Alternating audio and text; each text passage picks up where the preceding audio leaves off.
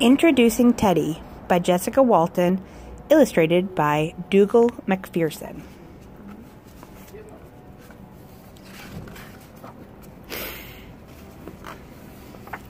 Errol and Thomas the Teddy play together every day. They ride their bike in the backyard. They plant vegetables in their garden. They have sandwiches for lunch in their treehouse. And they have tea parties inside when it's raining. One day, Errol woke up to find the sun shining through his bedroom window. "Hooray!" he shouted. "Come on, Thomas, let's go to the park and play." Thomas the Teddy didn't feel like playing. "You seem sad today, Thomas," said Errol. "Don't worry, the park will cheer you up." Thomas the Teddy wasn't so sure.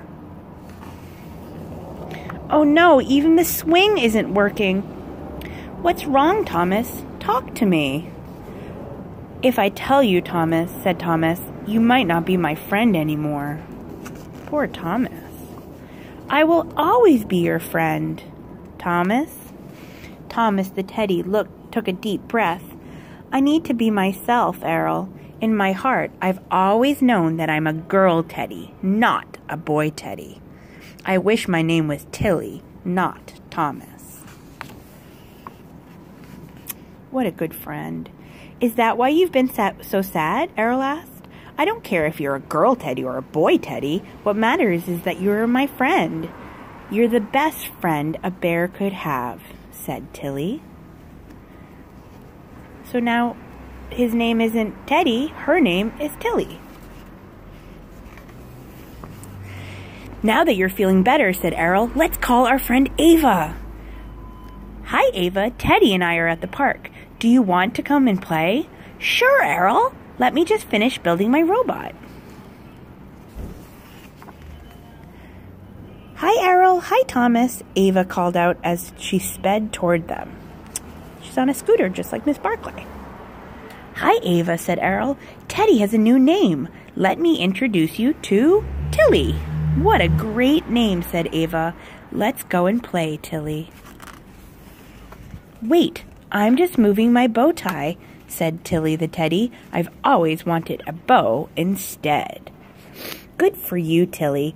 Wear whatever makes you happy," said Ava. "I think I'll get rid of my bow. I like my hair free." Look at them having fun on the swings. Errol, Ava, and Tilly played all morning until it was time to go home. "See you at our next tea party," Errol said as Ava stepped onto her scooter. "Yes, see you there. I'm bringing a friend," Ava yelled as she sped away. I wonder who she's going to bring. Errol and Tilly, the Teddy, play together every day. They ride their bikes in the backyard. They're doing the same things. They plant vegetables in their garden. They have sandwiches for lunch in the treehouse. And they have tea parties inside when it's raining. Who did Ava bring? She brought her robot. And there's Tilly.